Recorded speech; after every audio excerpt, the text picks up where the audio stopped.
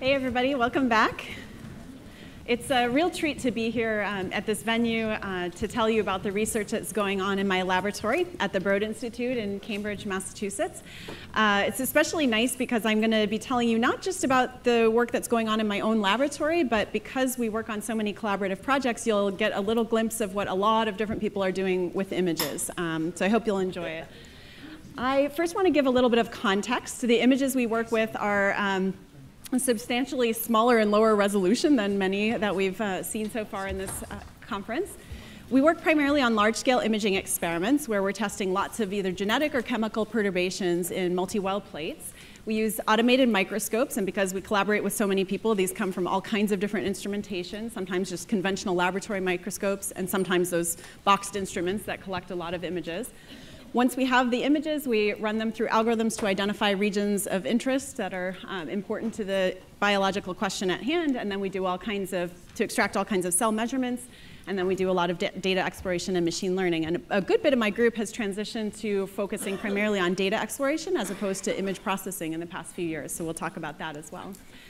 If you've heard of my lab, it might be because of CellProfiler. That's the open source software project that we lead. And it's open source, it's used by thousands of biologists, and I'm not going to talk much about the software itself, but I will say that next week we have CellProfiler 3.0 coming out after a couple of years of development, and it has 3D capabilities. And I'll mention that a bit. But the overall story that I want to tell today is a shift in how image analysis has been done over the past few years.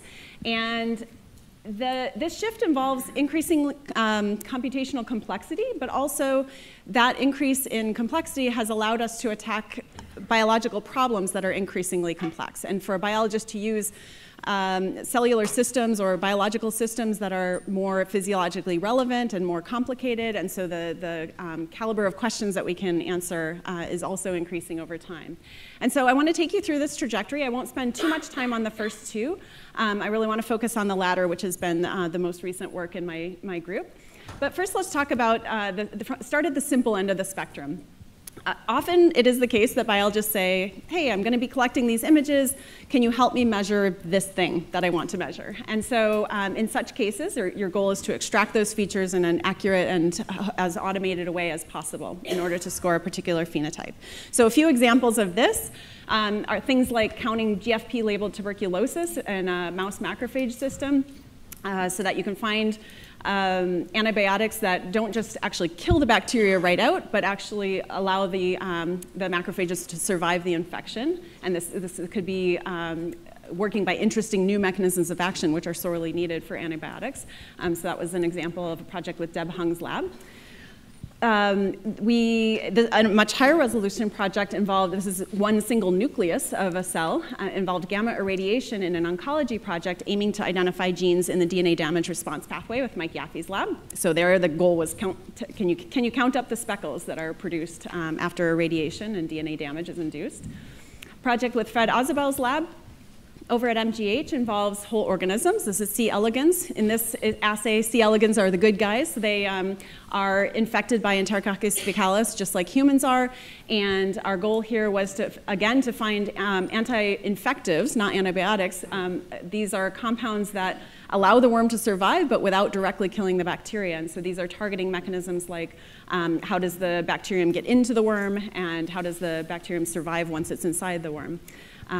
And then lastly, one we're quite proud of because it's the first that's progressed to a clinical trial from my lab, involved a very simple DNA stain, the software identifying each nucleus and measuring the polyploidy of the nuclei. Here the goal was to treat AMKL, which is a form of leukemia, not by killing the leukemic cells, but instead causing them to become polyploid and thus differentiate into a less harmful state to the patient.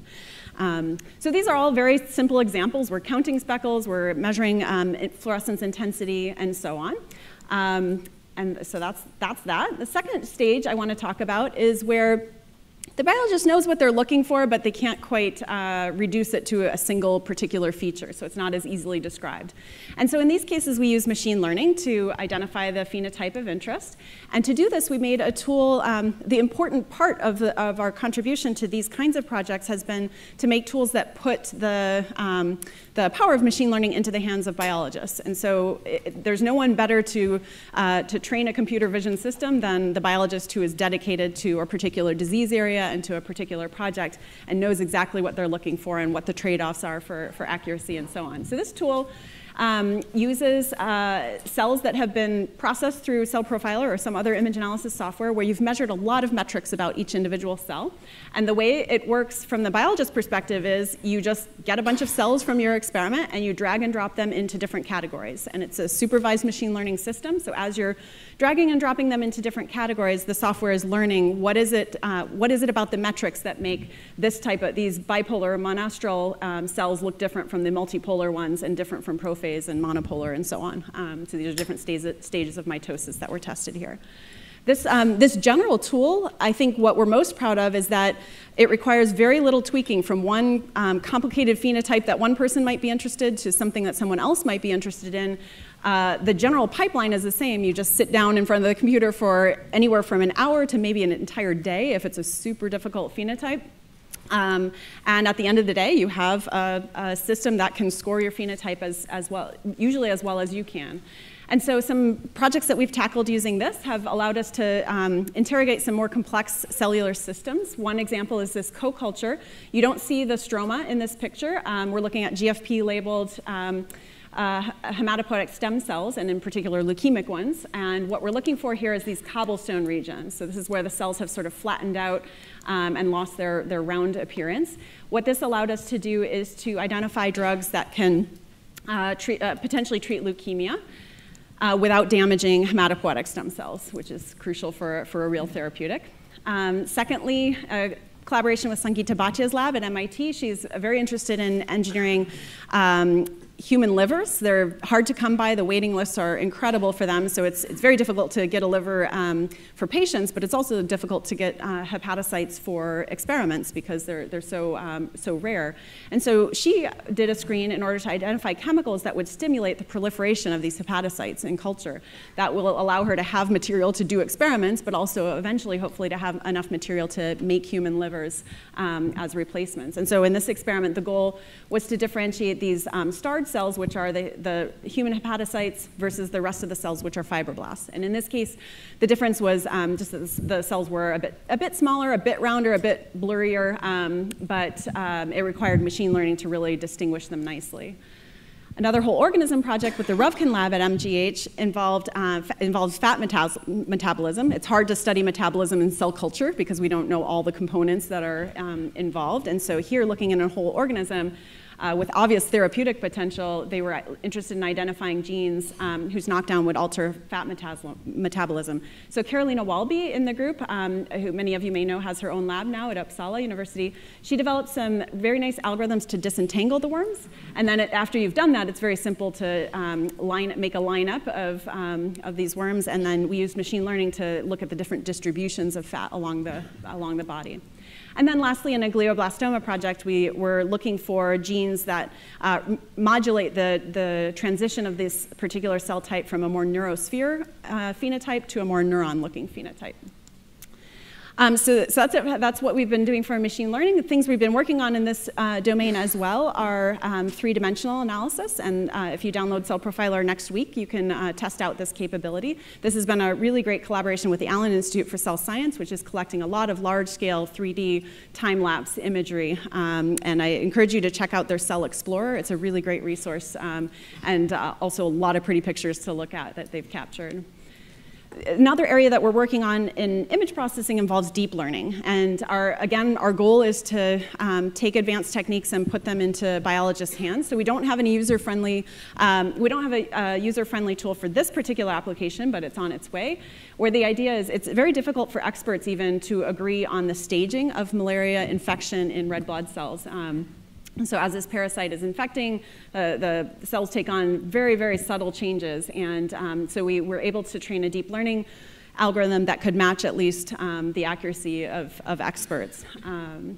And here's a t-SNE plot where the individual data points are the red blood cells that are infected at different stages. So we're actually now using the deep learning model to teach us, since the experts are pretty confused about the various stages. The deep learning model is teaching us what happens in the transition of this parasite over time. Okay, so we've gone through these first two examples, and what I'm excited to tell you most about today involves profiling. So in profiling, our goal is to characterize samples, even if we don't know what phenotypes we're looking for in advance. And this one I really hope that you'll pay attention to, because I think it's probably applicable to the strategy that we're taking here, may be quite applicable to, I would imagine, very many of the researchers in this room, because the goal is really to just allow computational techniques to augment your ability to examine images. So you might ask, well, if we don't know what phenotype we're looking for in a given experiment, what on earth do you stain for? And so it'll become a little clearer over time, but first let me explain an assay that we tend to use. It's called cell painting, and our goal was just to stuff as many stains as possible into a single super cheap assay. So we wanted to run this at scale on hundreds of thousands of samples, so it couldn't involve antibodies or expensive reagents.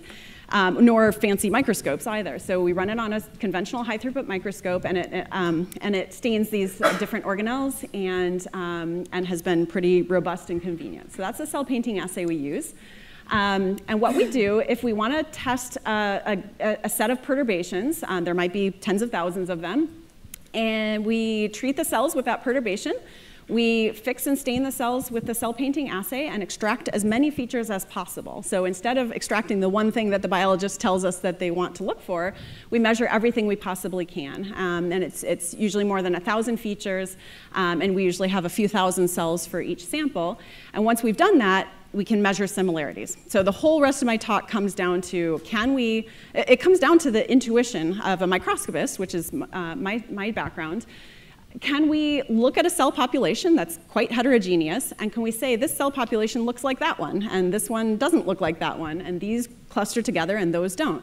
That's fundamentally the process that we're taking here, which you can do by eye to some extent, but you certainly don't want to do it at this scale.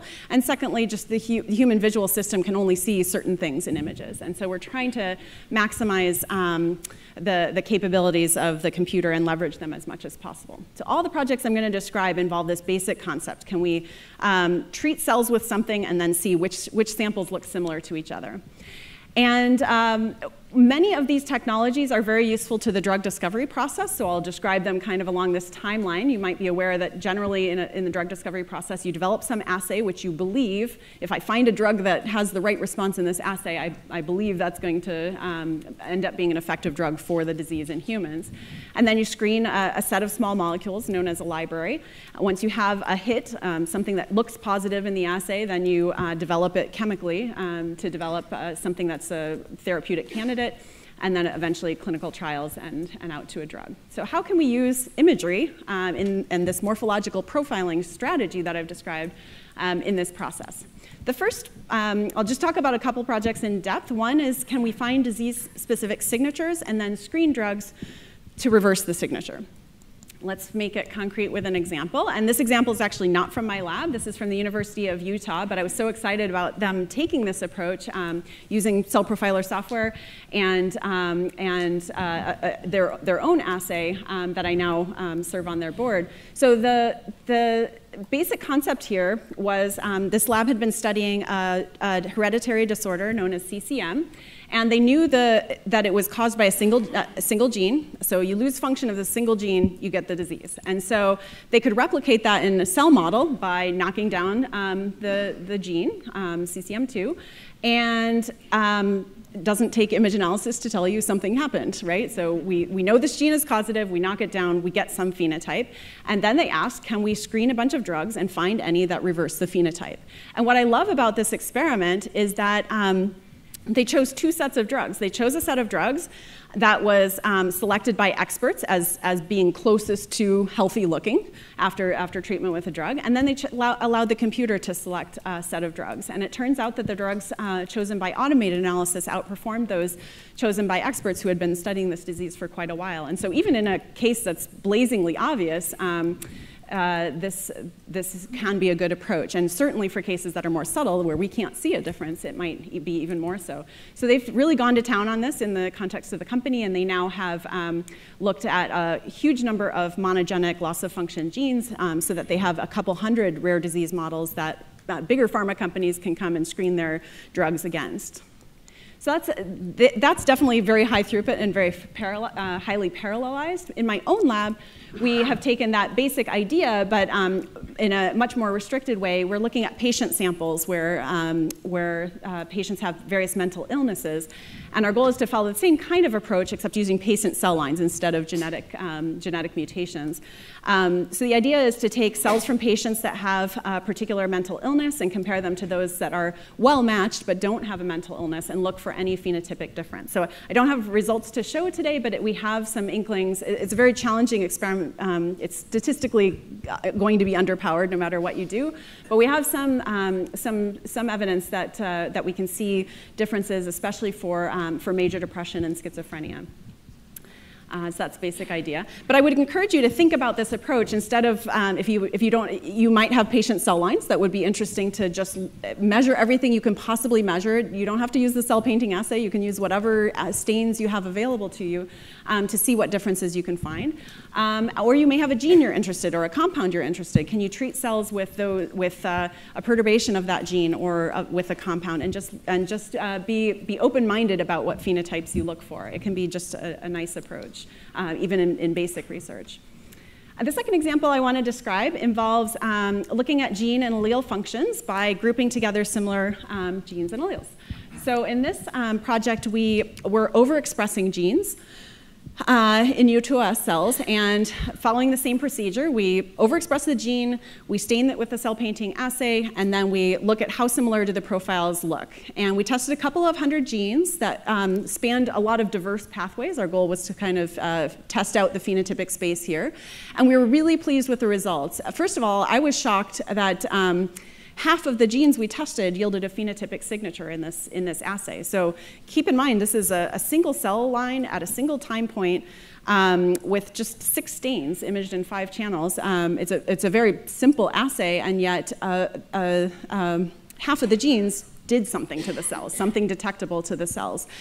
So we were a little nervous. Well, maybe that's high, but maybe they all do the same thing to the cells. Maybe the cells are just unhappy, and so 48% look exactly alike, and then 2% maybe have some interesting phenotype. But that wasn't the case. We saw a really nice diversity of phenotypes. As you can see there, what we saw were a lot of, when we had 2 clones of the same gene, 2 independent clones, they clustered right next to each other, and where we had different pathway members. Here's BRAF and RAF1 and KRAS are all right next to each other. We had a few mutations in the experiment, so constitutively active mutations of genes fell near their wild-type counterparts. And even though in this experiment we intended it to be a pilot, we didn't expect to discover anything new, we noticed that the hippo pathway was one of the nicest clusters that was formed here, and we saw that a gene on the opposite side had an opposite profile to this to the hippo pathway, and that was in the NF-kappa B pathway.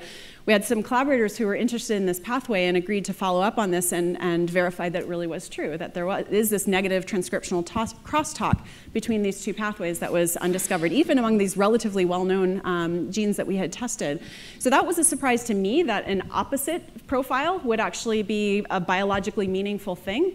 But we've seen that in a number of these different pathways where you have negative regulators of a pathway give you one profile, and you'll see the opposite profile going in the opposite direction. What's really exciting about overexpressing genes and testing their function is that it's applicable to personalized medicine. So today, if you get your tumor sequenced, your doctor will say, okay, good news, we figured out what your mutation is. You have H574Q. But sadly, 90% of the time, roughly, they have no idea what to do with that information. So it's a case where the technology has sort of outpaced our ability to actually do anything. And so we like the idea of, will it be possible to take, for example, every every mutation that's ever been seen in BRAF. Can we overexpress each one? Can we map them relative to each other and figure out the functional impact of each mutation? So the wild type BRAF is down here in this experiment. In this cell line, it clusters with the empty kind of negative controls. So it doesn't really have a phenotype, but when you have all these various mutations, you see various responses. And so we're really excited about the potential for this to allow us to rapidly kind of map genes against each other. So if you're interested in this concept, it's also been done with mRNA data, and this paper came out just last year on this concept. But we're really excited about the prospect of using imagery just because of its inexpensive nature. Okay, I'll just talk about a few other examples, but not go into tremendous detail. Things we can do using images as this unbiased data source, we can predict the outcome of a complex assay by correlating its readout to cell painting profiles. This was done successfully in the context of a pharmaceutical company, Janssen, over in Belgium, and in collaboration with a number of different academic and industrial collaborators. But just really beautiful work that I encourage you to take a look at this bioarchive, where they were able to predict the results in an oncology and a central nervous system assay using images from a totally unrelated imaging assay they just had lying around. And that allowed them to, instead of screening a huge library, they were able to computationally just look up what should be hits in this remaining library and just test those, and found very good success rates, 60-fold and 240-fold enrichment in the hits that they were looking for. So the idea of not even having to screen things anymore because we can use images to predict the results of biological assays is pretty exciting. So I showed you where we can match genes versus genes. Can we also find compounds that match gene profiles or opposite of gene profiles so that we don't even need to make disease-specific assays anymore? So the concept here is you take this query gene, you look up a library of well-characterized compounds, and you can perhaps immediately find an inhibitor of a gene that you care about just by matching up the profiles.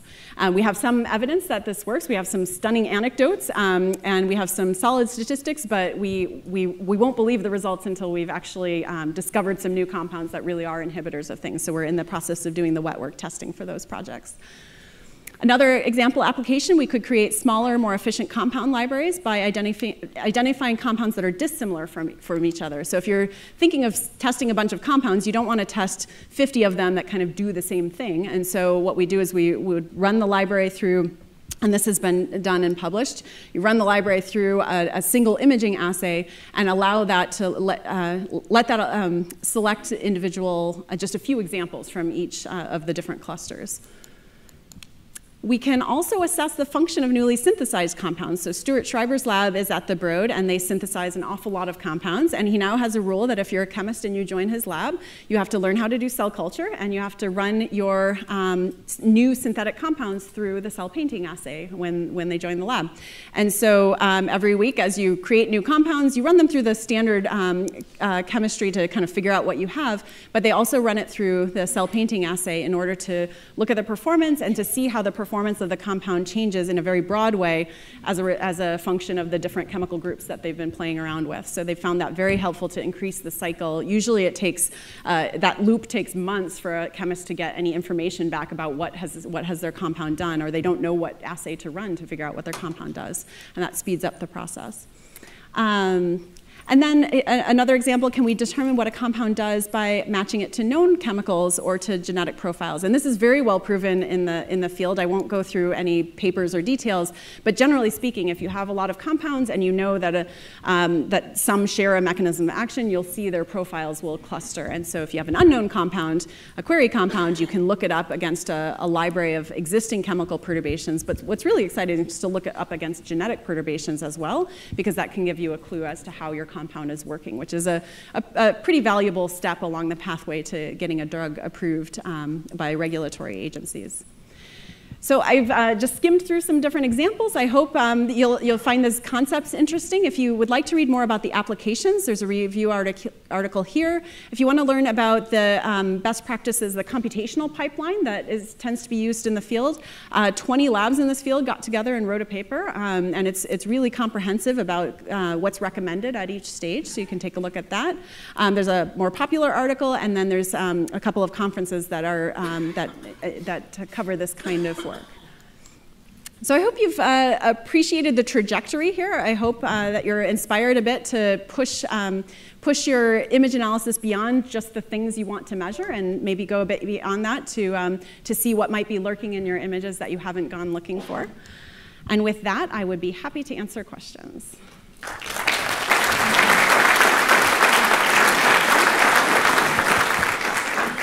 And that is how you time a talk. You've got a 2-minute bonus. Ron. I'm inspired, but chagrined a little bit.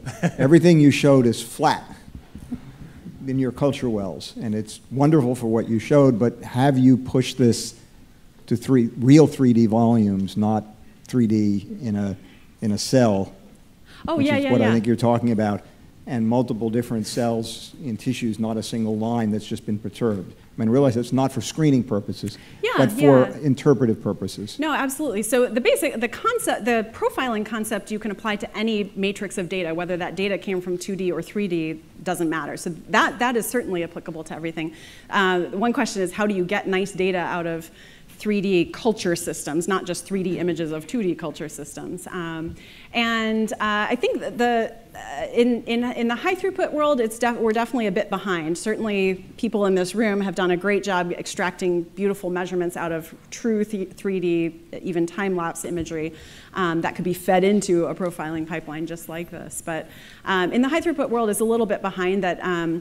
Things have to be kind of 10x more robust to function in our world, so we can't really stand too much tweaking. So yeah, it is a little bit of a problem.